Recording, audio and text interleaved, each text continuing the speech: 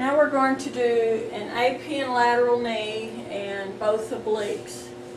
Now for the AP knee, you want to make sure that the leg is straight up, and you'll see the patella on the superior surface.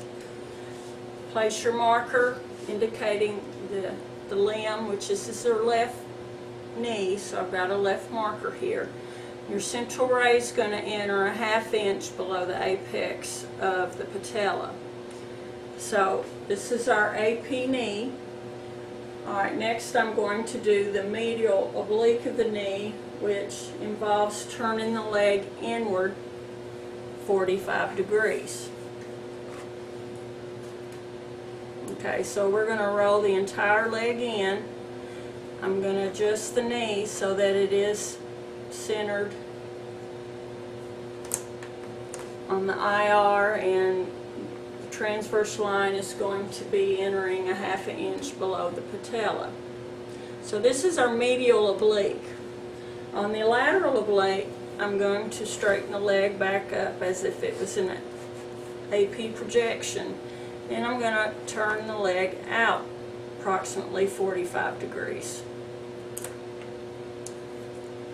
Okay, your central ray is going to be a 1/2 inch below the apex of the patella, and then the longitudinal line is going to be hitting at the mid-knee area. So again, this is the left knee, so you'll use your left marker. For the lateral knee, I'm going to have the patient turn all the way up on the left side. So roll all the way up onto your left side. Okay.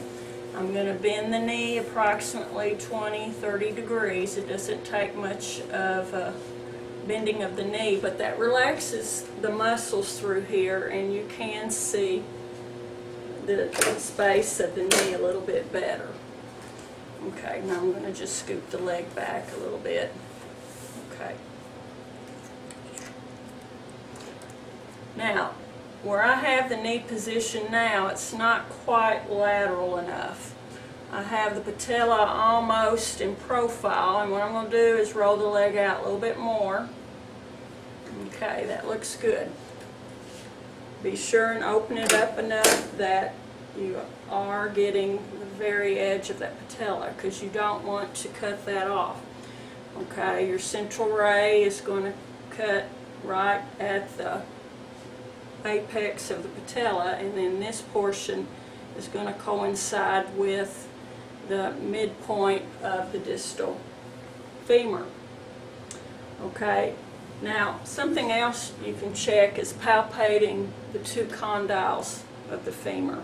You want those two condyles to be superimposed right over each other. So you're going to have to imagine by your palpation if that is going to be perpendicular.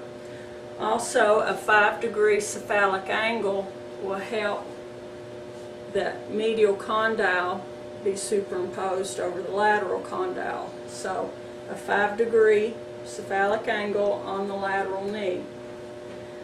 Double check that the heel is not touching, because usually if the heel is touching, then the leg is not rolled out enough. So I usually have the heel up from the table a little bit, palpate the patella, see that it is going perpendicular into the IR.